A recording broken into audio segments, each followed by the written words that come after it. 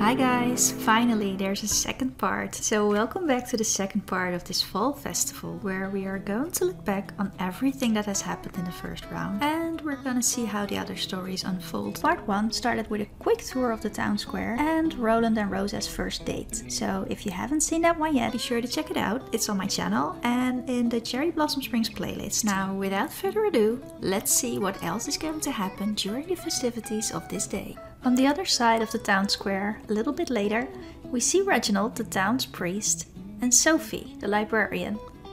We've met these two Sims in episode 11, where we saw that Reginald is the local priest, who is a knowledge sim, and who is really here to leave a legacy in this town. In order for that, he of course needs a family, and he asked out Sophie, the local librarian.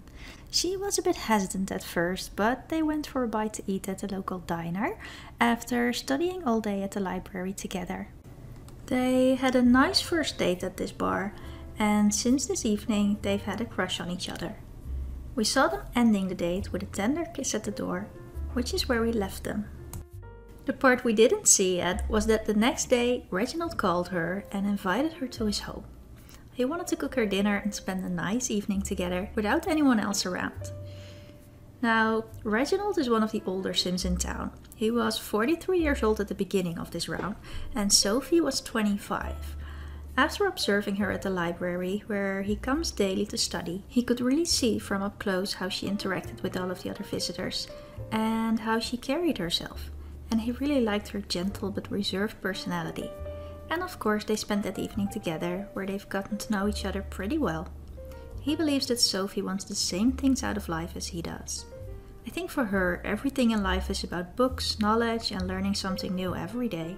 She looks up to Reginald, mainly because he is a lot older and has more life experience, but also because he has an amazing ability to speak in public and to really move the people that he talks to.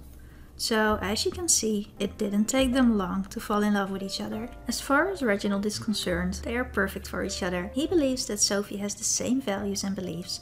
So in his eye, that means she will be a perfect wife for him. Not only for running the traditional household together that he is longing for, but also for public appearances and to make his position in this town even better. Part of his affection for her is also caused by her admiration of him. He likes that a beautiful girl, younger than him, with a bright mind, seems to look up to him. Reginald knows he is not getting any younger, and since this evening he has had the wish to get engaged to Sophie, and he thought the upcoming festival would be the perfect place and time to ask her to marry him. So let's hurry back to the town square and see if she says yes.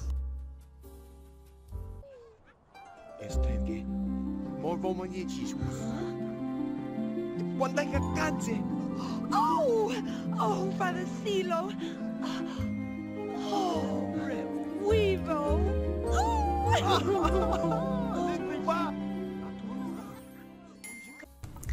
She of course said yes, and I'm pretty sure that we are going to have our first wedding at the church very soon. At the same time, right behind Reginald and Sophie and their happy moment, we can see Therese playing with the toddlers. She runs the orphanage and the daycare center, and we have seen her shortly in episode 7 about the school system. In the first round, she really had her hands full on taking care of the toddlers and working as a social worker at the town hall. So we haven't seen that much of her yet, even though she could become a really interesting character. She did spend a lot of time talking to Vernon during the only social event that she went to, which was the party at Jason Hobson's house. But I'm not sure where this is going to lead yet, because he is not attracted to her, and he flirted with Linda at another party and is otherwise very shy, so I am not sure that he is going to take any action. She did, however, become good friends with him, and she has the wish to ask someone out. So who knows, but we will have to wait until winter and round 2 to see what's going to happen with her. So let's move on to the person that she is talking to, Rocco Kalida, the local fireman. And for those of you that have seen the last episode before this festival, do you remember what happened? That horrible date that you wouldn't wish on anyone? Let's take a quick look at that scene.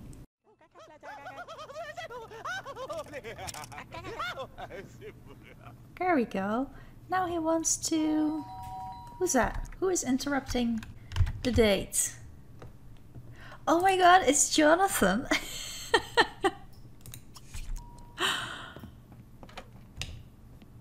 Rocco and Jonathan have a crush on each other, and I guess Jonathan noticed that Rocco went into Ramon's house. Oh my god, that is so not... That is so rude. It's so rude. Oh my god. As one of my viewers pointed out to me, that horrified scream at the end of it just really says it all, doesn't it? And I'm not even sure if it's okay to laugh this hard about your own videos. But that is one of the things that I love most about this game, that after all these years, these sims can still surprise me and can still make me laugh. So when I summoned Rocco to this lot this morning and I saw the ones that he rolled after that horrible date, I just had to cheat in a second lock to keep them both in, because it is just a perfect explanation for who Rocco is, and I think because of these two new ones, I have finally figured Rocco out.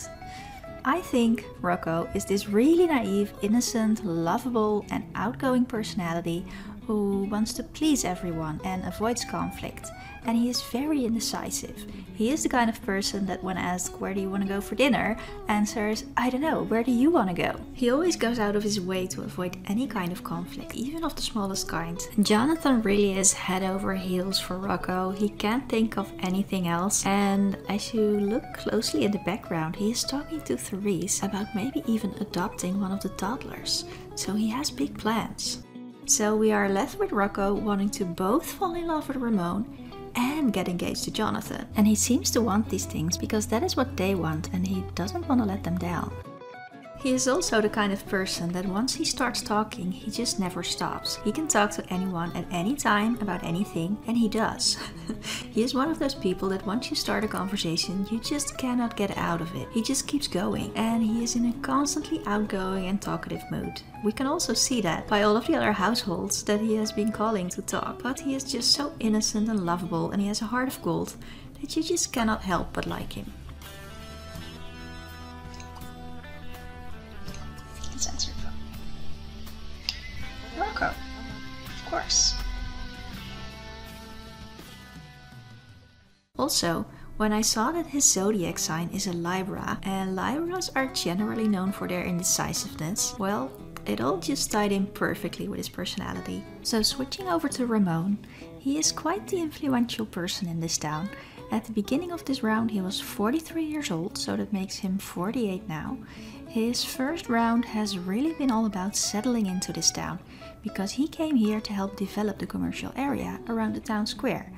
The way that he is going to do that is that the mayor has made him chairman of the commercial committee, and in future rounds his days are mostly going to be filled with meetings and network events. As chairman of the commercial committee, he is in charge of making decisions about how this town is going to develop. Of course, everything has to be approved by the city council, but more about that later. We saw the first meeting of this committee in episode 11, where they have yet to come to a decision about what new stores they want to develop in the coming season. And the way that I approach that is actually something new that I am trying out in this new neighborhood and I have never done before.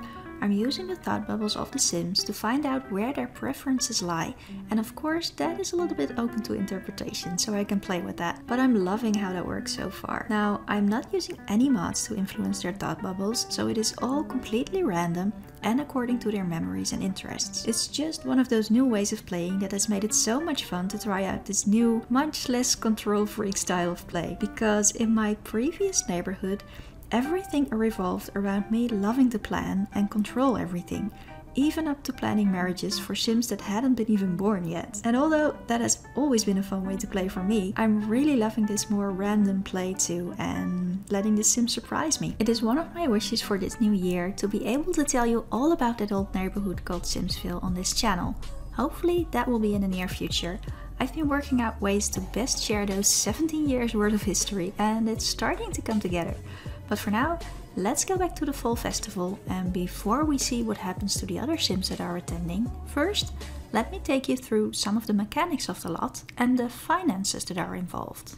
Technically, the mayor is the owner of this lot, But story-wise, of course the town hall is the owner, and should there ever be another mayor, the lot would be transferred to that sim. So this lot is located in the middle of the town square, and I really wanted it to sort of look like the town square in Ghost Whisperer or Gilmore Girls, where there is a little park surrounded by all the local shops and where all of the neighbors meet each other daily.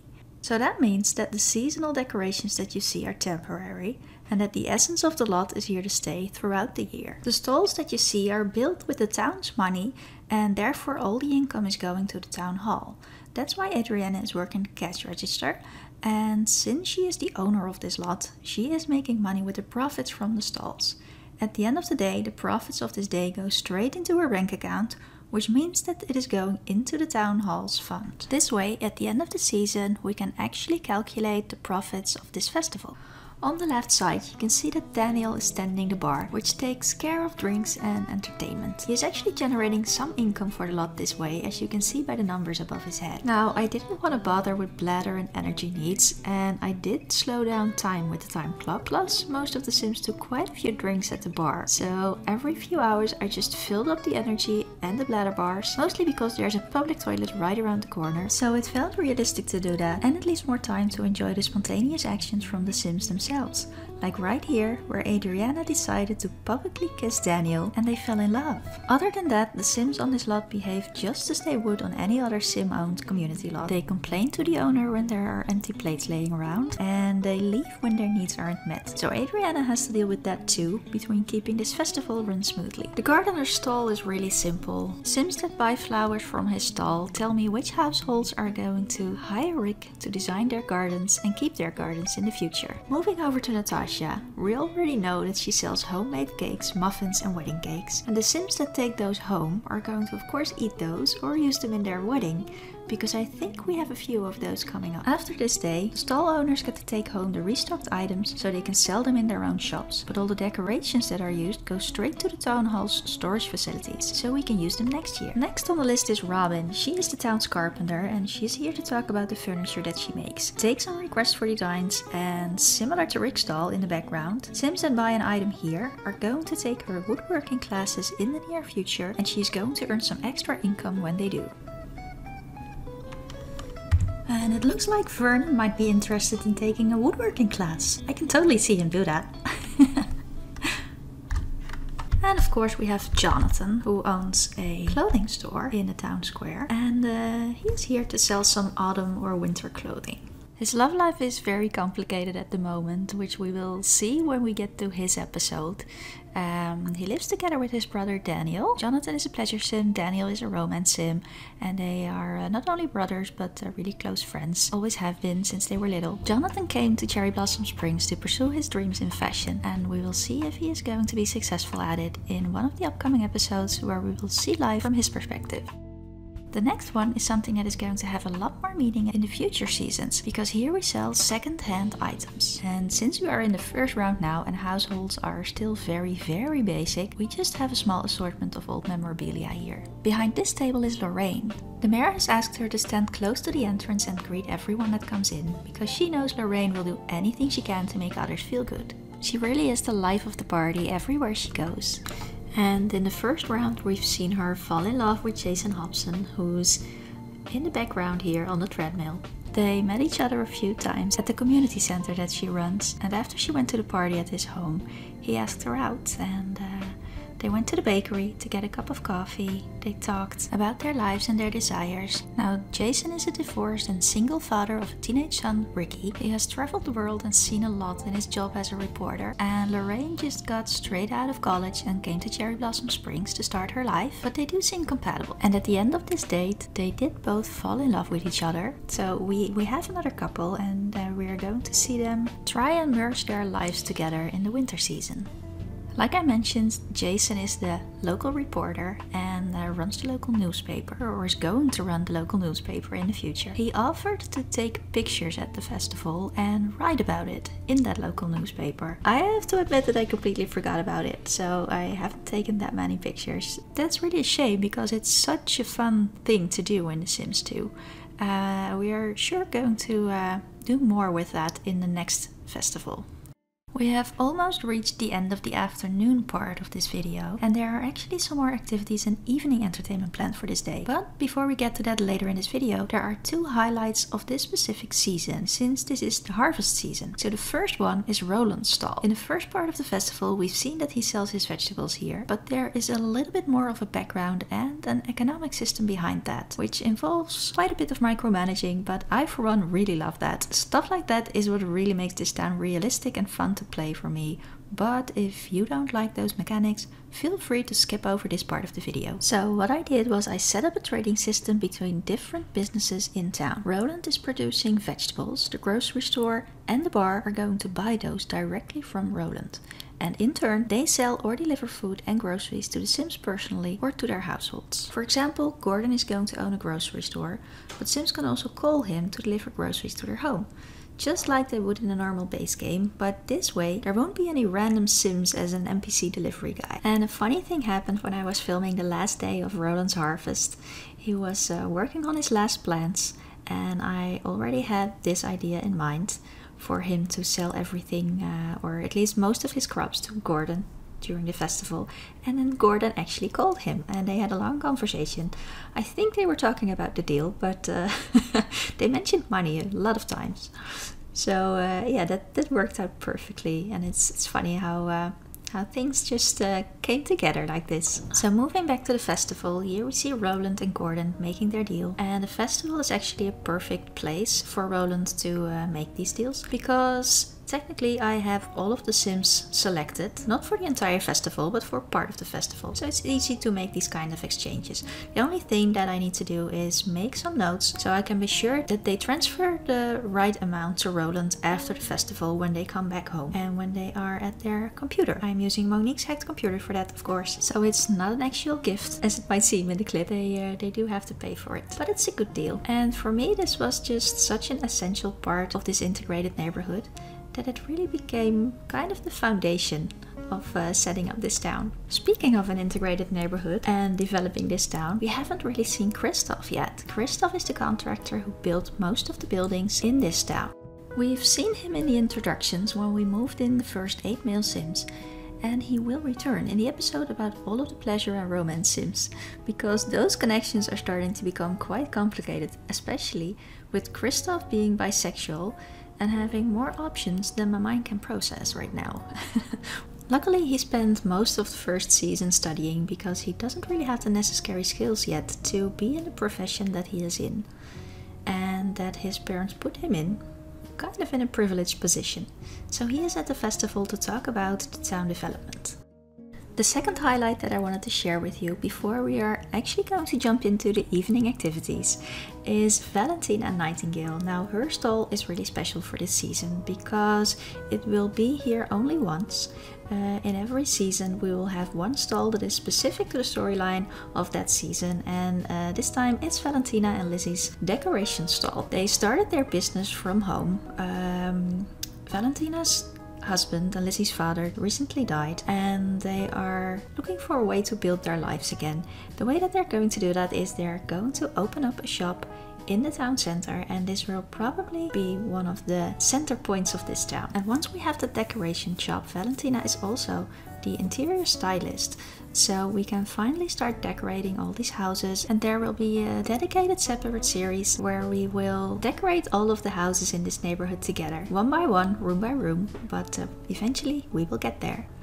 Now, Valentina hasn't really been doing very well. She's been aspiration failing all over town, and that has made for some funny scenes like this one. But of course we want her to do better and to find a husband, because even after such a tragic loss, she just wants to rebuild her life again and remarry, maybe even have more children.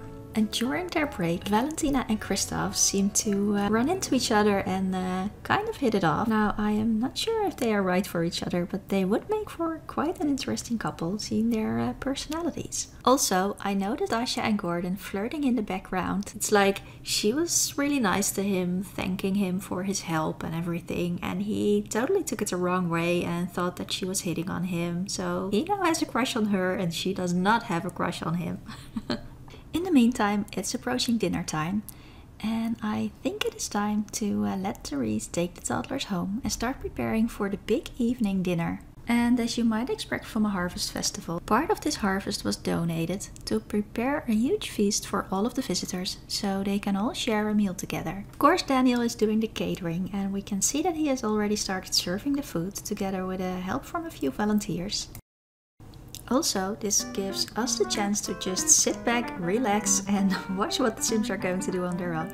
Because after a long day of micromanaging, I think we kind of deserve that, and I don't even know how I organized these parties in the past where I didn't even have a sim blender, because that is of course how this whole day came together. I used the sim blender to summon all of the Sims in town to this lot, and then I made most of them selectable to start a few things off, and then I made them unselectable and let them go their merry way and see what happened. And I might have lowered their social needs just a few times to get the social interactions going. But other than that, I didn't really cheat and I left most of the things up to chance. Apart from of course some storyline events and the fulfilling of some wishes. So at the end of this first round we see that 12 out of the first 24 Sims have found a partner. The other 12 are still single and some of them might stay that way. Even though the pleasure and romance Sims can be very fun too, we really need those families to get the second generation of this town going, but also to have more diverse stories for the next round. There will be the moving in of couples, wedding parties, and I wouldn't be surprised if we would even see a divorce or two in the future. I may sound sweet, but I do like to let my Sims go through the occasional drama every now and then. Speaking of drama, in the next season we will also have to figure out what to do with Jason's ex-wife. Remember that she barged in on the night that Lorraine went to Jason's party? Of course, Jason's ex-wife is also connected to Eduardo, the one in the red suit that you see here, just becoming best friends with Vernon, the doctor. He is of course the local banker and the town's treasurer, so he will have a great relationship with the mayor because he will speak to her daily. In the next episode, where we are going to take a look at the town hall and the town's finances, we are definitely going to see more of him. And I think I've heard Cindy from Pleasant Sims say that she got stuck with Edgewood because the banker was so hard to work into an integrated neighborhood, and I can totally see why that would be. I love that series, by the way. And I'm still hoping that someday it will continue. It's a bit of a challenge to find something that feels realistic and actually adds something to the neighborhood. And I guess we'll know soon enough if this is going to work in this neighborhood in the way that I really wanted it to. Anyway, if you can handle a little bit more romance for now, I think I just saw Jason and Lorraine sneaking off together to a more quiet spot.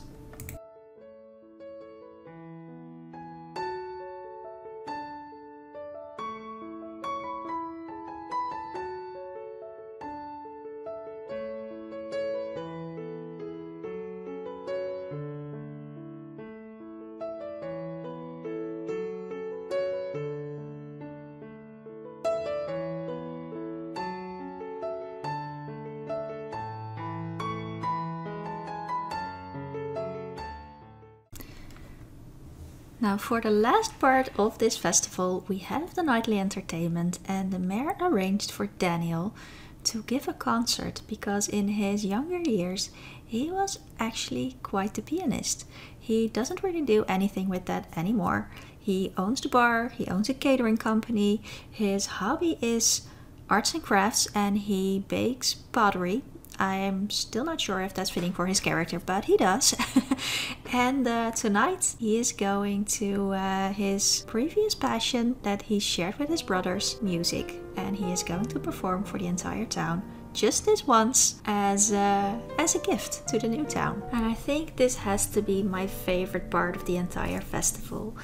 The evening with the music, where so many things are happening at once. Stanley and Robin are falling in love. Everyone is entering the slow dancing competition. Jonathan is making drinks. Melissa's having fun at the bar. Rocco is wandering around and like seeing who he can talk to now, and everybody's just having fun. The mayor is overseeing it all and seeing if there is something that she needs to do, or to check if there are people that need anything. Ramon is getting his drinks. Yeah, this is definitely my favorite part of this entire festival. There we see Roland and Rosa. And in the background you can see that Christoph and Valentina have been talking to each other almost the entire night. I shouldn't give this away, but at the end of the festival I was trying to send everyone home and I realized that they were stuck on their chairs. So it might not be because they were so interested in each other. It might have been because I took the chairs away from the table before taking them off of it. So yeah, Daniel is playing his music and a little bit away from everyone else. Ricky and Lizzie are talking to each other. They really have found a good friend in each other, and again they are talking about traveling the world, what they will do after their studies. Next season they're going to go to college, and after that, after school is done and after they can start their lives, who knows what is in store for them. I'm really curious to see how they are going to grow up. So we really have almost reached the end of the evening with just a few more minutes of this video to go. I wanted to have some sort of competition element on this day, on every festival day actually, and for other seasons I have some nice ideas for that, but for this fall festival I chose to keep it simple and keep it to the slow dancing competition. So the last couple standing gets a free interior design of one of their rooms. Unfortunately I lost some of that footage at the end, so I can just tell you that Jason and Lorraine won that one. They were the last couple standing. And we will be starting off the decoration series with their home. Behind the bar we see Melissa, one of the romance sims in town. She hasn't seen that much romance yet and I'm kind of starting to feel sorry for her. She was really tired and bored from teaching at the elementary school because it is something that is so far from her character to do. So she went on this date with Rick, but that turned out to be like the most boring date in history. Partly because I didn't want to meddle at that point. After I saw that Rick approached her by himself and started flirting with her again, I figured that since they are both romance sims, it is completely within their wants to get together, so I am absolutely allowed to meddle in this. And I did. I tried to make them slow dance together today, but I guess she just really is not into him at all, because she quickly stepped away from him again after a really short while. So even though he now has a crush on her, I guess it is just not going to happen with these two romance sims. So here we see Rick walking away all disappointed and Melissa complaining that she's way too tired to stay at this festival. And then we see Ricky approaching her. I guess he is just going to thank her for teaching him this season. And I've always hoped that Lizzie and Ricky would get together, but it hasn't really turned into more than just a good friendship. Here we see that Melissa is walking up to Daniel, I guess to compliment him on his play. Funny thing is that she is his ex-girlfriend. They were together when they were teenagers, so they have quite a bit of history together, even though they split up before they went to college, and they both have had several relationships since college. And Adriana rushes to the stage, shoos her away, because of course she is not going to let his ex-girlfriend get close to Daniel, because she really just fell in love with him, and she is not going to let another woman get his attention, because she knows all too well what Daniel is like, and that he would be tempted to get together with Melissa again. If you've stuck around this far, thank you so much for watching. It's been so fun to play this festival, and that mainly is because it is so much fun to see all 24 sims, well 27 if you count Gordon, Lizzie and Ricky.